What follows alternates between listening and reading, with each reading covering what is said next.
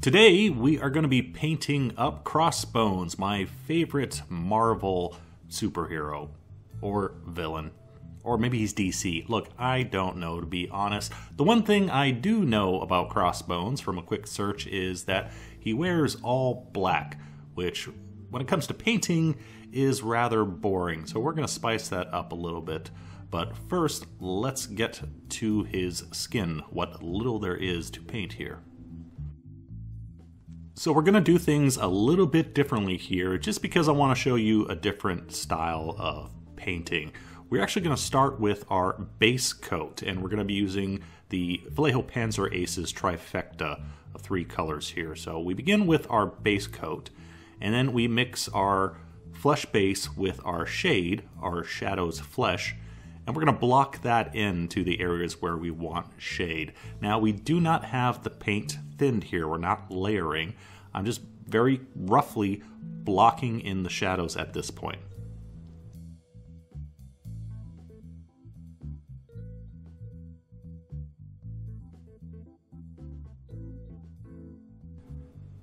Then we do the exact same thing for the highlights. Flesh base mixed with highlights flesh.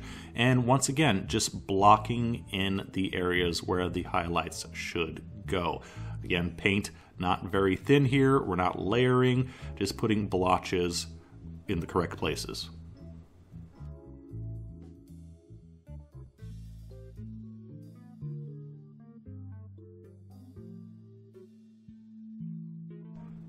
Now finally, here's where the blending comes in. We go back to our original base coat, thinned this time, and we soften the edges around our shadows and our highlights. So this differs from the traditional layering method that I always show, because right now we've only really layered a single layer. And depending on your painting style, this is an optional way you can paint. It can lead to a bit more contrast because you're putting on a very opaque highlight and a very opaque shadow. But I recommend trying some different methods of paint application, and you may find one that works better for you. Maybe this one. So we just did one highlight, one shade, and reapplication of the base coat. You may still need to go back and add a little bit more highlighting as needed. Also, if you put your base coat on, the layered base coat on a little bit too thick, you may obscure some of your highlights. So you may have to do a little bit of cleanup work or reapplication.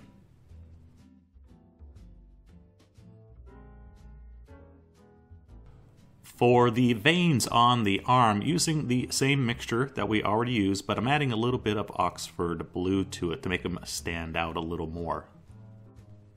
I do need to point out that veins don't look blue underneath your skin until you reach a certain age in life. So these actually should be just regular skin color, but this is a comic book character, so adding just a little bit of artistic license here. Our skin is done, but we can still add a little bit of color to it, and for that I am adding some violet red to our shadow's flesh and just punching up the shadows a little bit more and adding more of a red-purple color to them. Just makes them look a little bit more interesting.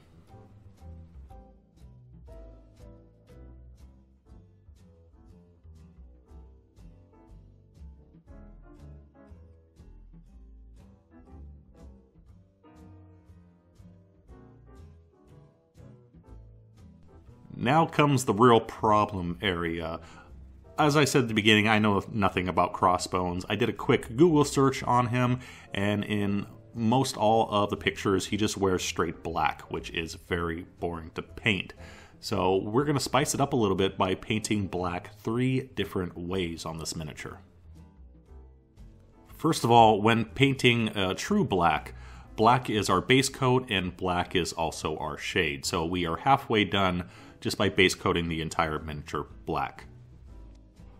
For the cloth areas, basically his shirt and pants, I'm going with German gray for the highlights, and then I'm mixing in some wolf gray into that, which is a very light, cool gray.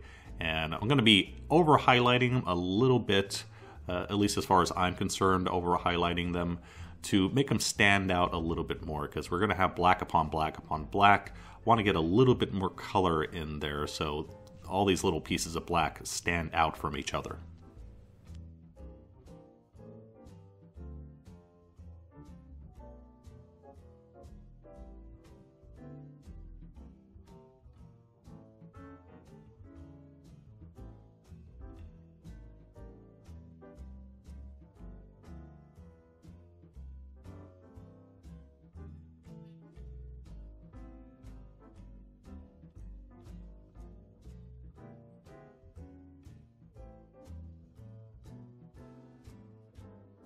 So we have our somewhat neutral gray with the German gray. For the armor, we're going to go with a very, very cool gray. So we're going to use blue to highlight that. Stormy blue mixed with black.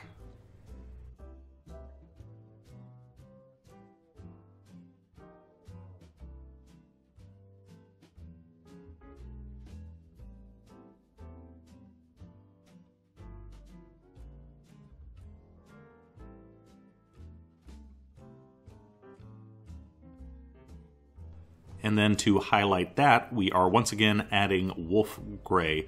Because we're adding so small amounts to it, because the wolf gray is so light, we can use the same highlight color here that we used in the previous step.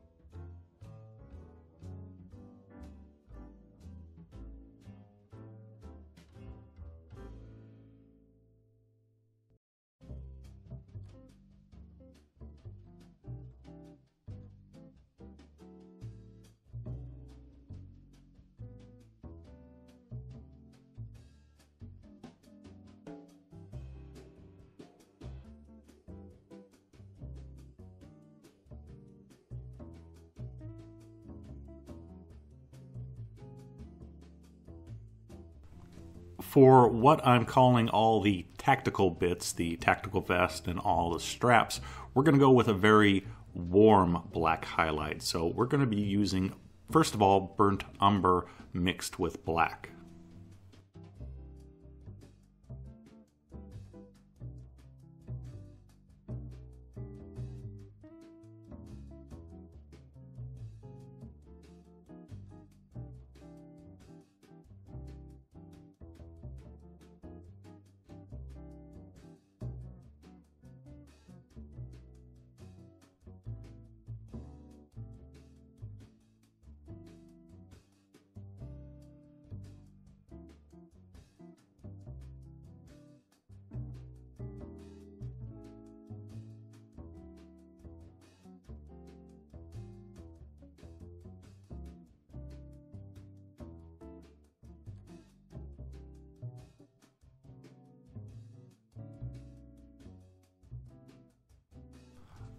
Final highlight is burnt umber mixed with leather brown, which when painting black, this is far more warm, far more brown than I would normally use when painting black, even when using brown for a highlight.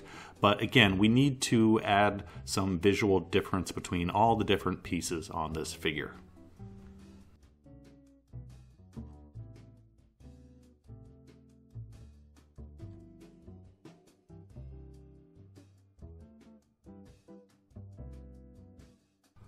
For the boots, again, starting with our black base, working off of that, and this time using beige brown mixed with black. Also a very warm highlight for black, but I wanted to go with a slightly different color brown than what we used on the rest of the miniature.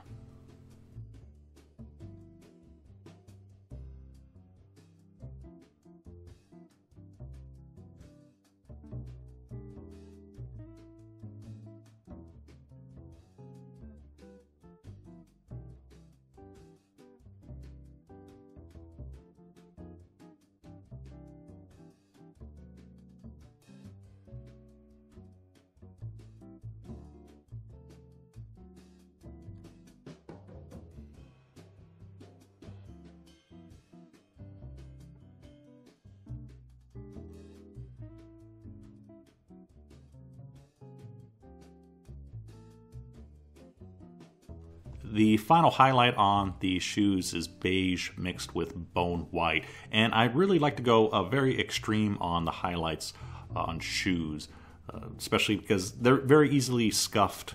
And some of the uncolored leather will show through or whatnot, just various damage and dirt. So upping the contrast kind of shows a little bit of wear to your typical leather boots.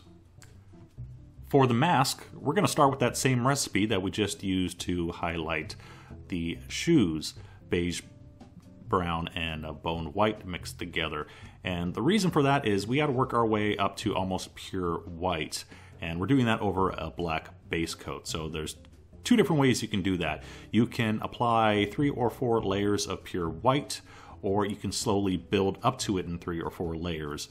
The benefit of doing it this way is that we are adding some shadow to it, and we can leave some of those previous layers slightly exposed to give us our shade, rather than putting on 3 or 4 layers of white and then having to go back and add a little shadow here and there.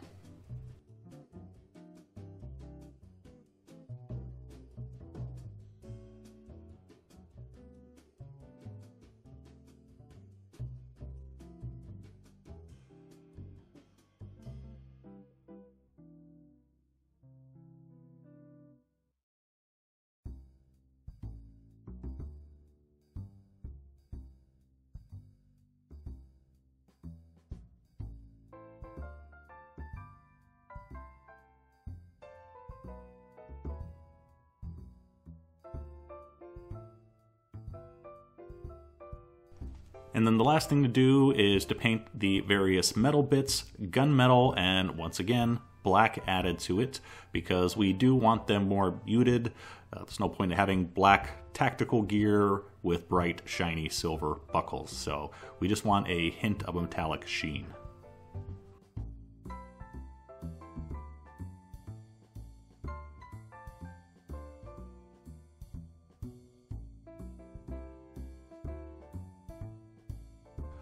And there is Crossbones, ready to go after Batman, I guess. As you can see, there are several different ways you can highlight black to get different effects. You can go warm, neutral, or cool. Just depends on what color you add to highlight it. In this particular case, especially on the tactical bits, the warm black, I did go pretty far into the brown range, so it doesn't look a whole lot like black now because I overdid the highlights, but it still has a black base coat there. So you can tell me it's brown or you can tell me it's black. I'm fine with either one. So that is it for Crossbones, and be sure you check out the other videos in the rest of this series on Marvel Crisis Protocol. There will be more to come, so I hope you join me back when that happens. Take care. Bye-bye. You big slab of man, you!